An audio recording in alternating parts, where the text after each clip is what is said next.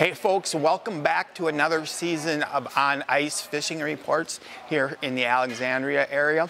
And here it is, the second week of December, I guess, and I want to tell you a couple things. Number one, there's some fish being caught, but the thing about it is we need to be careful.